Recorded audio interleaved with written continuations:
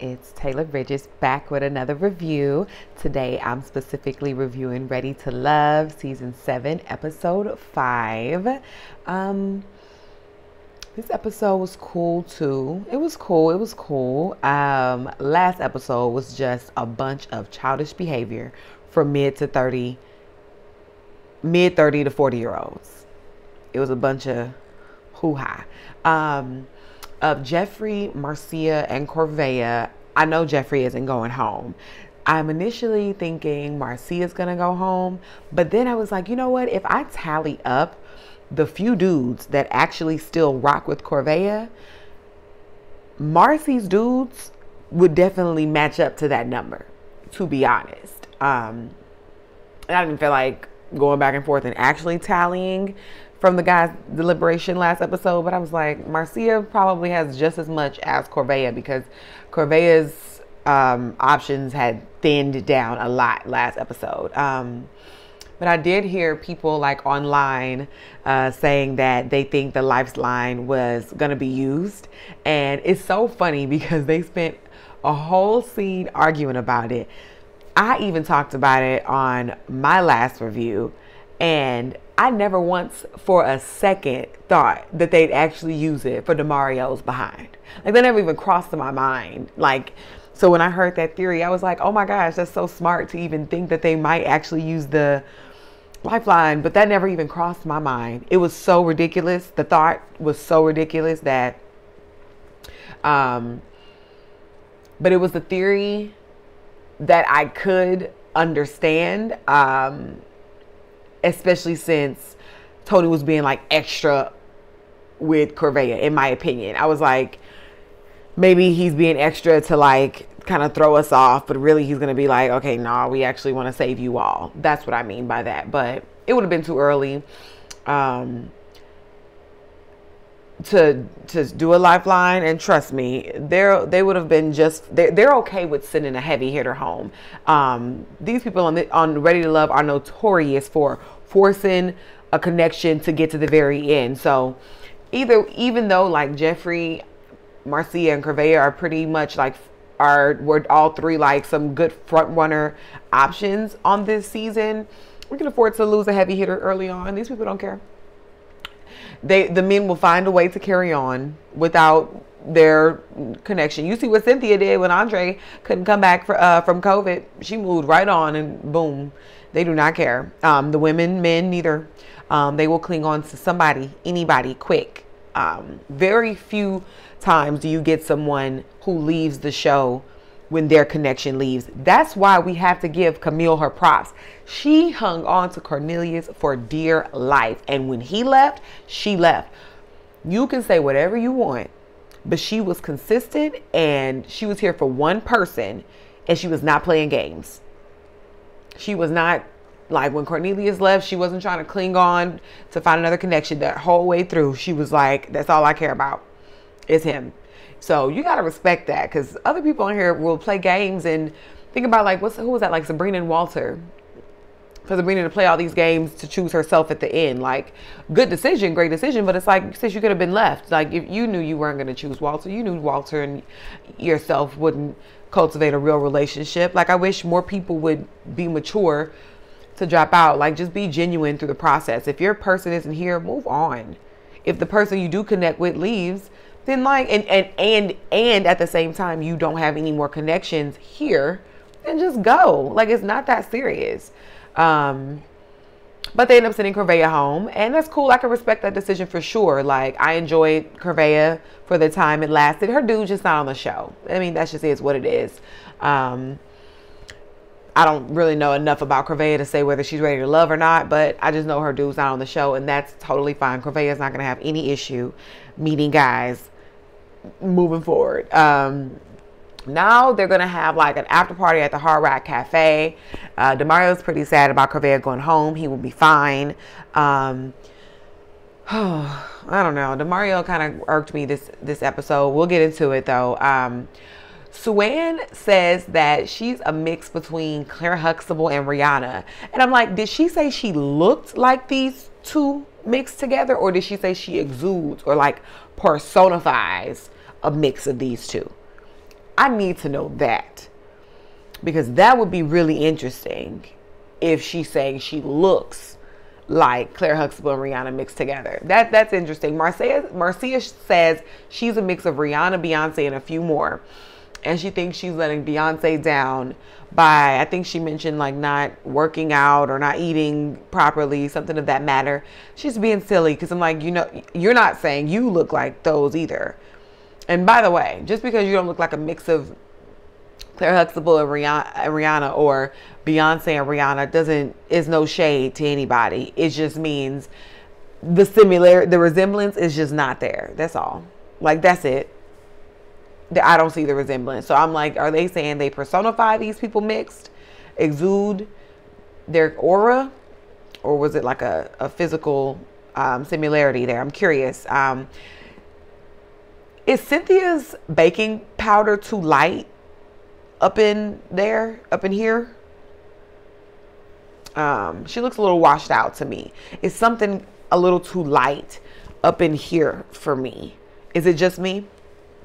Suanne and Blake are having one-on-one time, and she mentions the convo with Jeffrey, and she felt like Jeffrey was being very childish, and I totally agree. Jeffrey keeps making it like Suanne was pressuring her and chastising her and like being confrontational about what happened with Blake, and that's like the complete opposite of what happened.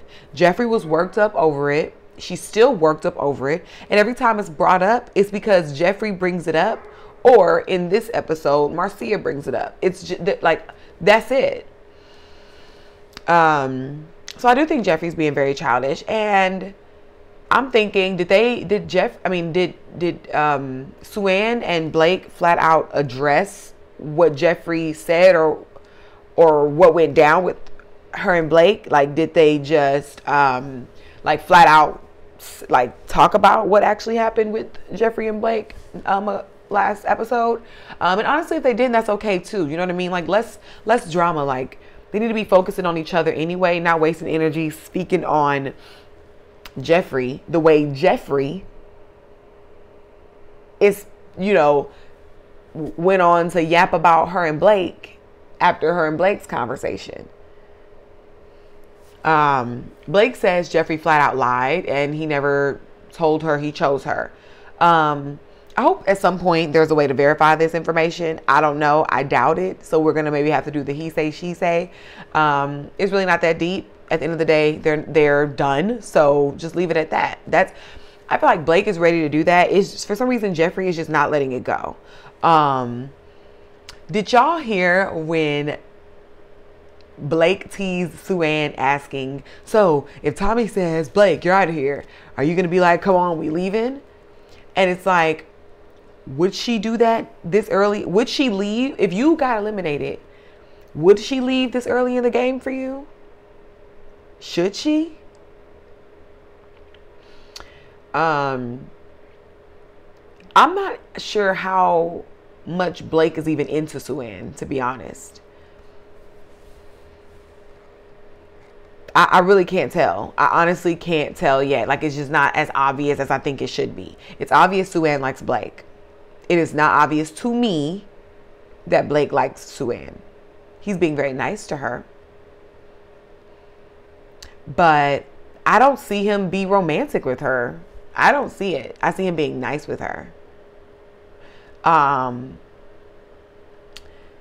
don't know. It seems like he just wants someone to just validate him. And asking Suanne if she'd leave with him is equivalent to me to when Jeffrey said he asked her, could they just leave the process and just be together? Like, it's very parallel to me. Like, it's very similar. Asking that question, like, why, what incentive does Suanne have to leave right now if you got eliminated? Like, you haven't shown her much. The singles are dancing and partying it up. Nothing more really interesting happens from there. So we move on to the dates that happened. And there were some pretty interesting dates. Andre and Cynthia are on a date, and I'm really liking their conversation. Andre asked some really great questions consistently, and Cynthia has some really, really great engaging answers, and they just had such a natural back and forth. And I haven't seen like an exchange like this in a while on Ready to Love. And I really loved it. Like, it was just so organic, super adult, focused, intentional, mature. And it really it's like they got somewhere as far as getting to know each other without it being just like awkward or too serious, or, you know, it was light and pleasant, but it was still very informative. And they got to know each other and got to express vulnerability. So I really liked their conversation. Jeffree and DeMario on a date, and this is what I was waiting for. Oh my gosh. So, I don't know why it's like every time I turn on the camera, all of a sudden my allergies act a mess. That's so annoying. Jeffree said she noticed DeMario shifted and he was like occupied at the yacht party, all the event. And DeMario is just caught up on the kiss Jeffree shared with Mark Anthony. And I'm like, okay, at this point, come on, DeMario. Like, I see both sides. In defense of DeMario, I wouldn't want my boo kissing anyone in a group setting, but I also would not be on this show. So this is not really a likely scenario for somebody like me. So it's really, I know I talked to my ish in last episode about like Jeffree and siding with DeMario, because I definitely see DeMario's side, but it's like, in complete fairness, I really can't, I'm not one to personalize this, because I'm not like a sexy single in Miami looking for love. You know what I mean? Like, I'm not in this scenario at all, nor would I ever be. So at the end of the day, Jeffree is absolutely correct. It was a part of the game. Her kissing Mark Anthony was a part of the game. She was being a willing participant, a good sport. And this is a process. And you are not her man. And she can be into multiple people at once. Like, that's the point of the show. And it just seems like, here we go again with these men on the show not being able to handle when the women have multiple connections. But when they're having multiple connections, they want to just have their cake and eat it too. They only want it when it's in their favor. But these, like, once again, another season where we're seeing these men, just like, remember the season where Sabrina was on? The men couldn't handle that Sabrina had like multiple options. They didn't like that. I'm sick of these men doing that. He's really showing up like a little insecure to me in this moment. And I think he's like really being a crybaby, you know, when he's even talking about, like, he's really just so caught up over this when he's talking to Jeffree about it. And Jeffree made a great point. Mark Anthony was applying pressure that day. And to really hear that Mark Anthony's grown behind didn't even speak to Jeffree on the yacht was super alarming and childish. And I'm like, why would Jeffree choose you for a kiss?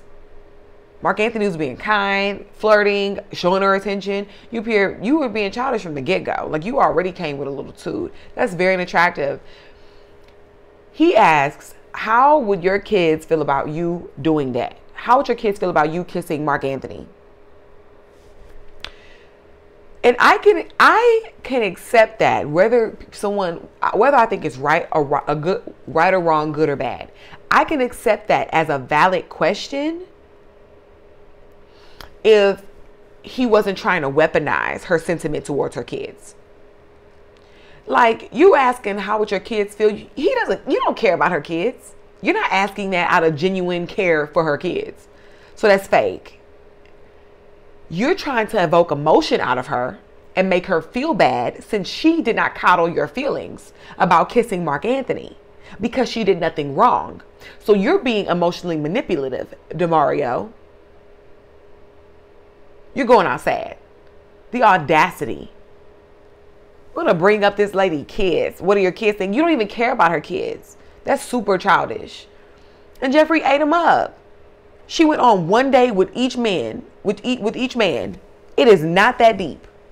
She went on one day with Mark Anthony and one day with your behind.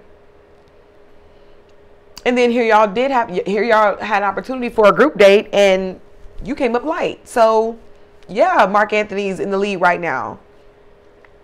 Just naturally. She said, you know, he's automatically on her cancellation list. And I do like seeing Jeffree cut these dudes off at the onset of the red flags, you know, that are clear as day. I really do love that. Like, save time. I do like that.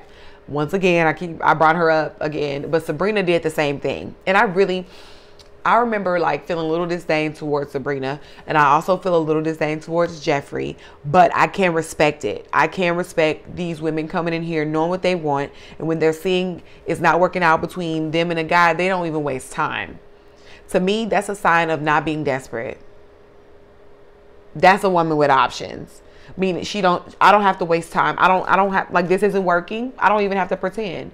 I'm not that desperate to where I need to force this.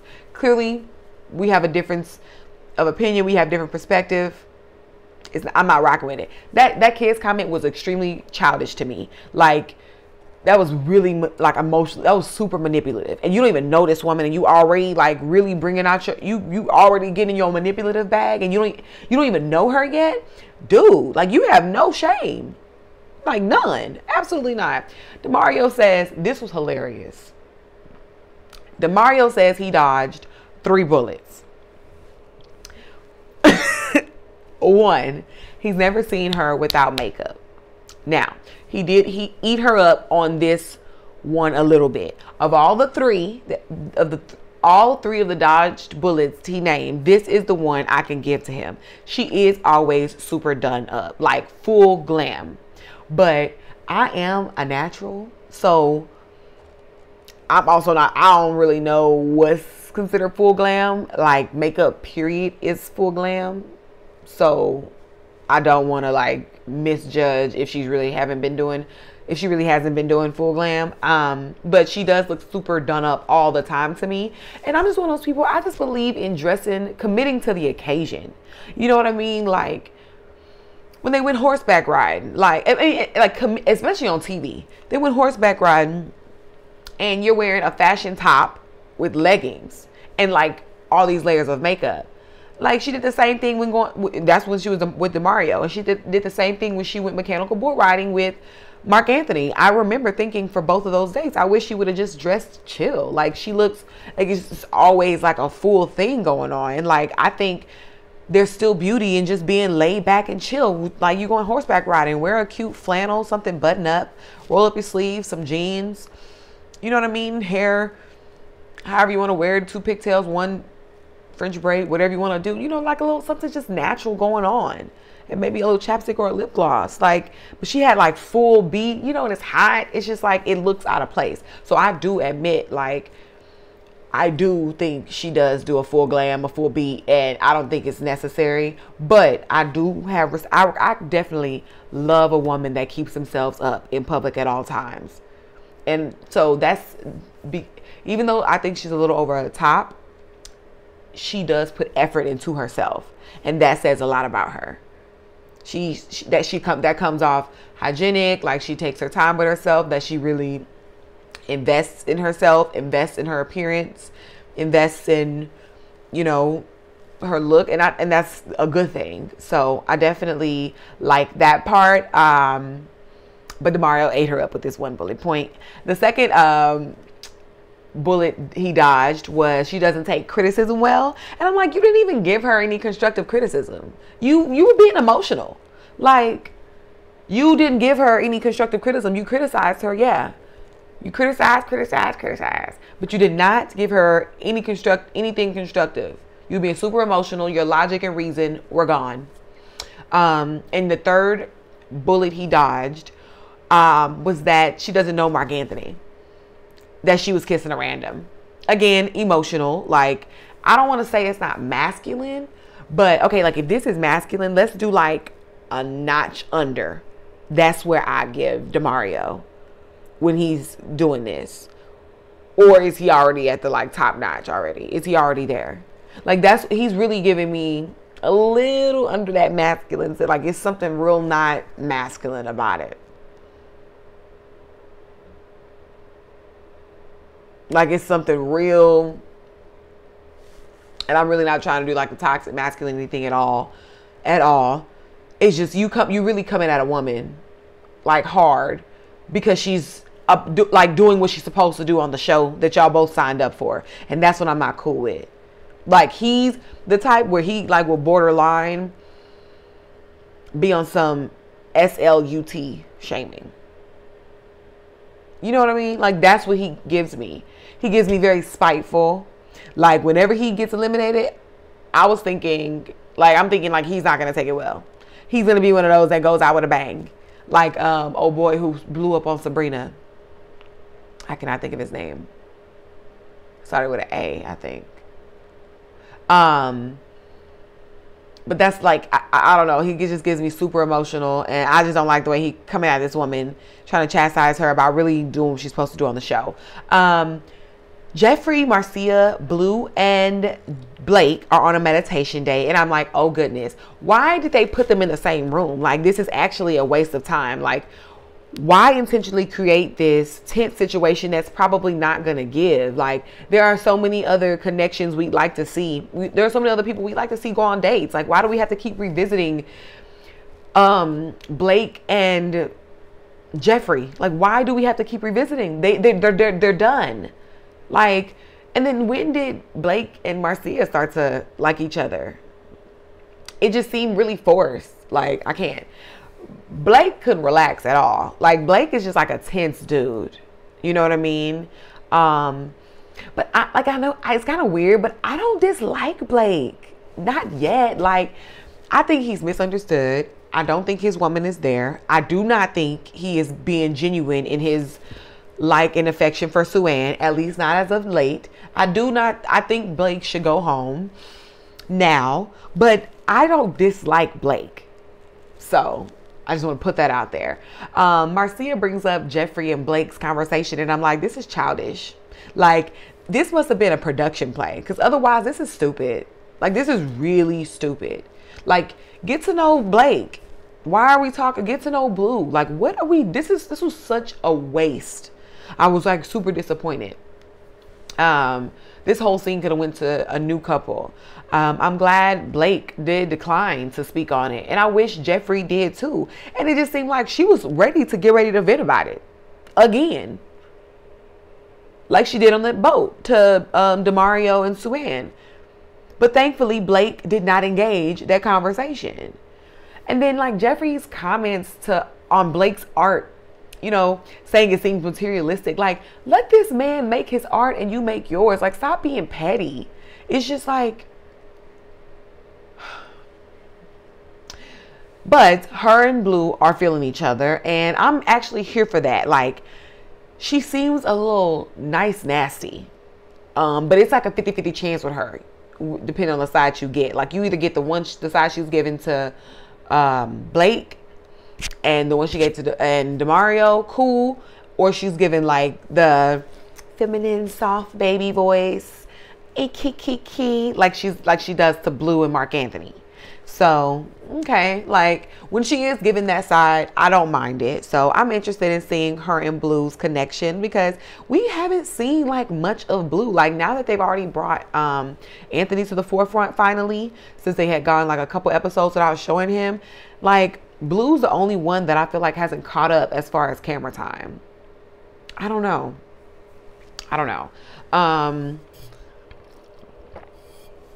As far as Jeffree, you have all this smoke for a dude you said chose you. He said he didn't say that. So there's that. You don't want him anymore. He doesn't want you anymore. So why are you acting like Blake just did something so egregious and deeply horrible to you? Like, are you looking for drama? Like, move on. You don't want him anymore, right?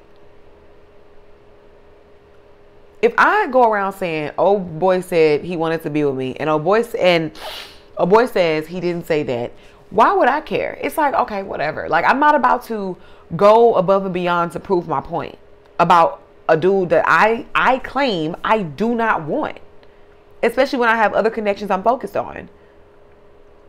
Like, put that energy elsewhere. Morgan is linking with Tony again, and she looks beautiful in her lavender dress, and he looks super dapper too. I love that they both dressed the part, and I think they look really good together. Like, they look good. But I'm like, will they talk about anything? Because Tony says a bunch of nothing and Morgan complains about who he's looking at and who he likes. So I'm like, come on, I'm gonna need y'all to open up. I can't stand when Ready to Love does that, where we focus in on couples over and over that end up really not getting anywhere, that really end up not talking about anything.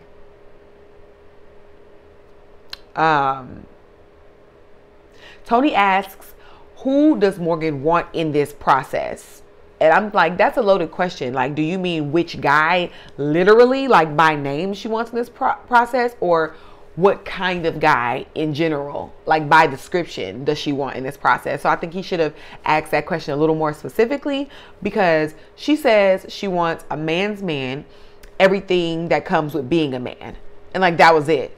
Like, that was the criteria, nothing else. And then she mentions that she likes London. And I'm like, that's why I'm confused about, what does you mean? Is she saying Lyndon's name because he's asking who in the process do you want? Or like, what's going on with this editing? I'm confused by the question. So didn't really learn much, but I know her saying the criteria of the kind of guy she wants is a man's man and everything that comes with being a man is Morgan's too old. Morgan's too old to be doing this, to be honest. That's what I think. Morgan asks Tony, why now? And he says he's tired of being alone. And I don't know if I necessarily like that answer, but that is a common thing that men Tony's age do. They hip hop, hippie and hippity to the hip hop all up and down the streets. And then when they behinds get old and their manhood don't work like it used to, and you know, those young guys have now stepped in, and they're not as appealing to the young girls anymore. So now you know, that's what happens. So I don't know about this. You're not wanting to be alone. I'm gonna need for you to be ready for other reasons than just that, in my opinion. Tony is also another one that's too doggone old.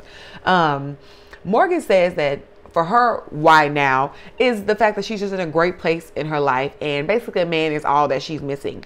And in a way, I'm not mad at that answer. She's pretty much saying, you know, she has her ducks in a row, she's good to go, and she's ready. Women often are, well, let me say this. Women are oftentimes ready earlier as far as like life being stable. But in my opinion, mentally and emotionally, I think women take longer to actually be ready than we realize. I think so. Yeah, I think so. They do a cheers, and then Tony gives Morgan this random kiss, and then he says he gave her the kiss to give her something to think about. And I'm like, am I missing something? Like, I definitely see their attraction for each other, but based on like, I don't see any, I'm not seeing like any real chemistry, like any real desire to like get to know the other. Like really, I don't see it. I feel like they are constantly like, I don't know if it's editing or what, but I don't see what they've gotten to know about each other, to be honest. And I'm like, based on their personalities that they've portrayed thus far, they aren't a good match for each other. Not for anything serious. Absolutely not. Absolutely not. They will play games with each other in ring around the rosy form. Like they will just do cat and mouse. They will play with each other. I don't think they'd make a good match. I think it's toxic, them two together, personally, but they do look good together. They're aesthetically pleasing together. Jonique is on a date with Blake, and I'm like, wow, this is a matchup I didn't know I wanted to see. And I was like, please, Blake, please show up with some energy, because I like Blake. I really believe I understand Blake. I just want him to like portray that on camera. I want him to portray what I believe I see in him on camera. But it's not going to happen. Like, Blake is not doing it. Blake is dry on the date. And I'm like, I wonder if he's like, I don't think he's attracted to her. Like, I don't think he thinks she's ugly, obviously. I just don't think he's attracted to her. So his energy is off. I don't even know why he showed up. He knows. I think she's a bit too much. Like, I think, you know, she got the braids, and then like the aesthetic is definitely given a little little younger. No big deal. Like, she's her age. She is younger. And I am glad he realized that they have a gap in terms of life experience. And because I think though Blake is playing games, knowing I don't think he really wants Sue-Ann. And I don't think Blake's woman is there. I do think Blake is genuinely in a place in life where he is ready for something serious in terms of a romantic relationship. So I do think it's very great for him to notice, when he's just not equally yoked with a woman. The life experience is just so different. What are we going to talk about? Like, he's just in a different place in his life. And I really believe that he is. So I'm glad he noticed that. The feeling's mutual. Johnny don't like his behind either. So it works out. I love this. I'm loving this already, love. As much as people are playing games on here, I am loving these other people that are nipping through it. And I'm also glad that we're able to see it documented. Like, we're seeing people try and why specifically it doesn't work. Because what happens is, once we get to the reunion, a lot of times it's like, oh, people think I only went on dates with so-and-so, but really I went on dates with these 4 dudes too. And this happened with us and this happened with us. So I like that we're actually seeing it, and some of them are working out and some of them are going well. Like when we saw earlier with Anthony and Cynthia. So I'm glad that we're actually getting to see, and I'm glad that they're making them pretty quick. Like the Blake and Johnny, I think it could have been a little shorter, but we got to it. And I'm glad we got to see it. Interesting matchup, didn't work.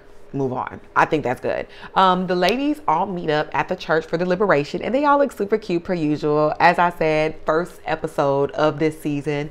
These ladies on this season are absolutely beautiful. All the seasons are beautiful, but there's just a beautiful cast. These are just some beautiful melanated queens, and I love to see it. I am so glad Sue-Ann has another connection. She connected with Anthony. I am so glad. I'm like, whew.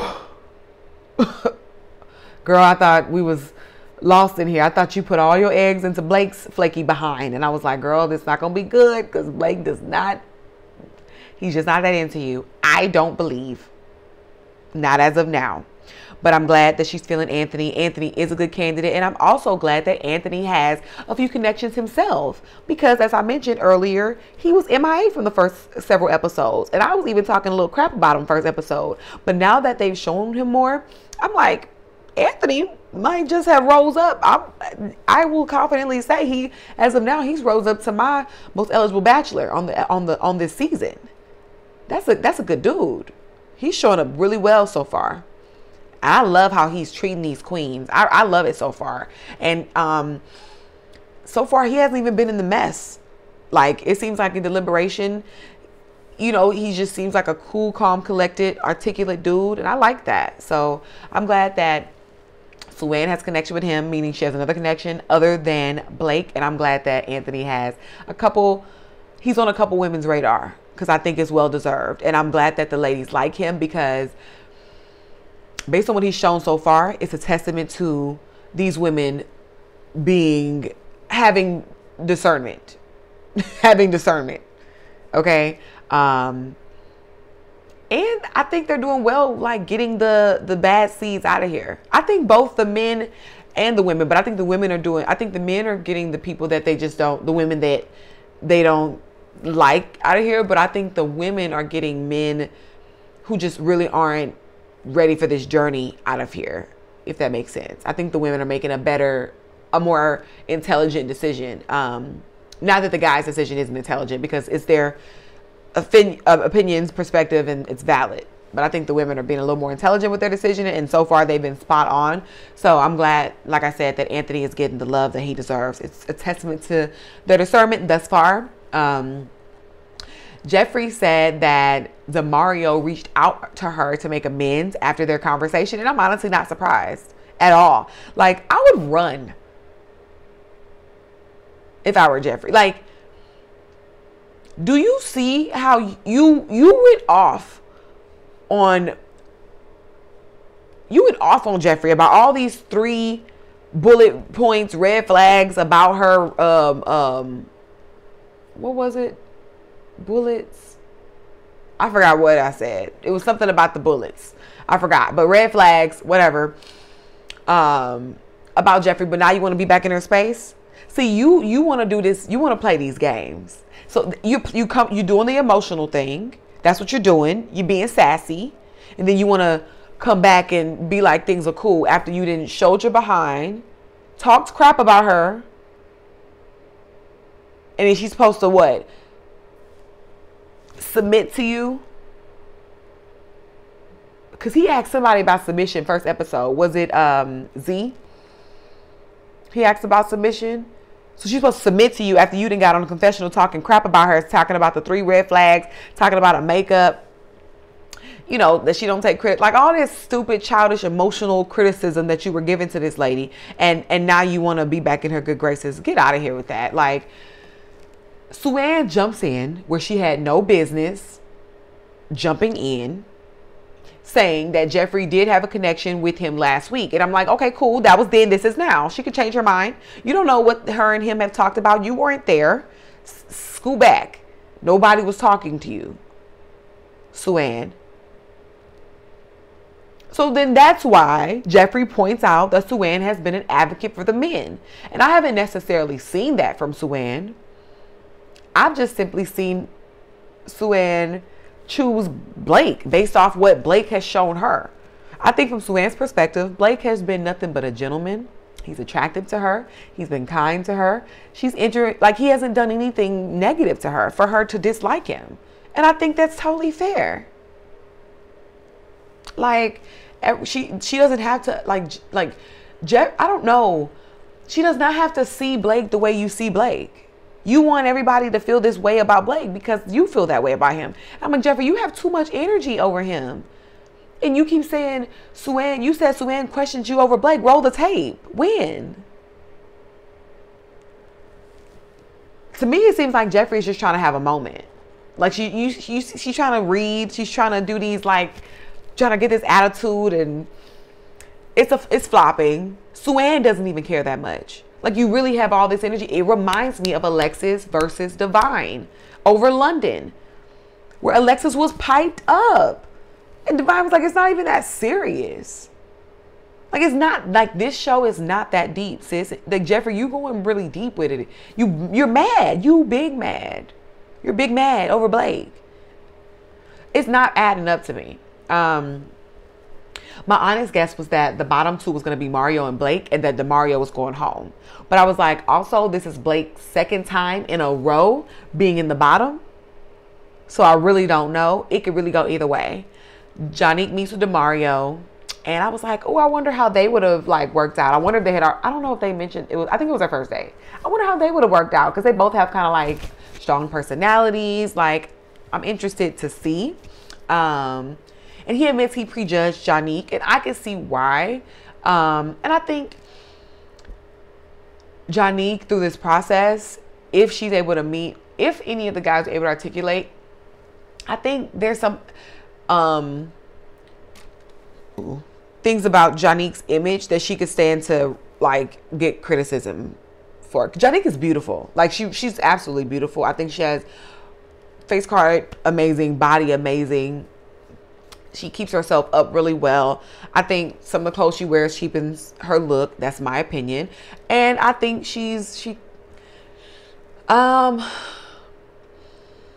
it doesn't give grown and sexy. That's what I'll say. Her style, her vibe doesn't give grown and sexy. And I think Johnnique is grown and sexy. Johnnique is successful. She's beautiful. I think she can give that. I think it's just, she needs to, it's some things about her image that just, to me, just a little immature. It doesn't give grown and sexy. So I think when DeMario said he prejudged Johnnique, I mean, it's DeMario, so that whatever, but I can understand why somebody would say that. Cynthia is with Blake, and he is already much lighter with her than he was with Johnnique. So, and I like Cynthia's way of communicating. She was able to reach her audience with Blake. She was able to reach Blake because of her demeanor and her confidence. And I was like, I really like the dynamic between these two. And I'm like, oh my gosh, this episode, I'm liking everybody together apparently. But she essentially encourages him to, handle this business with Jeffrey, address it head on, and just nip it in the bud, just to knock this conversation and all this stuff out the way. Just go ahead and handle it. And after he found out he was staying, he wanted to compliment her on how good she looked in her dress. And I'm like, Blake, this is why I can't trust you. Yes, you misunderstood, but I just think he's just so out of his element. He'll cling on to whoever is into him, and it's just validating him to get him to the end regardless. Like, I think this is so not his element. He don't know what to do. So I think Blake is willing to act out of desperation. Like, I don't even think like it's on purpose. I think Blake is just so lost in a process like this. I don't think this is the type of process that Blake is meant to thrive in. And I don't know. All I know is, Suan, you like Blake more than he likes you. And I don't know. Demario was voted off. He does not throw a glass of wine in Janique's face. And I'm like, that's a good thing, because I could have sworn Demario was going to have a temper tantrum. You couldn't tell me any differently. He was just shocked. But I'm like, good riddance. Good riddance, Demario. Next episode, Blake and Jeffrey will seemingly address the beef. I hope they address it once and for all. I hope somebody gets caught in a lie. I hope we can finally resolve this and be done with it. And I'm going to need Jeffrey to move on. Her and Blake are done. Okay. So I'm glad we got to see a lot of dates this episode. I really liked that. Some really cool connections. And overall, it was a pretty good episode. Thank you so much for tuning in to my review. And I'll see you on the next episode. All right. Bye.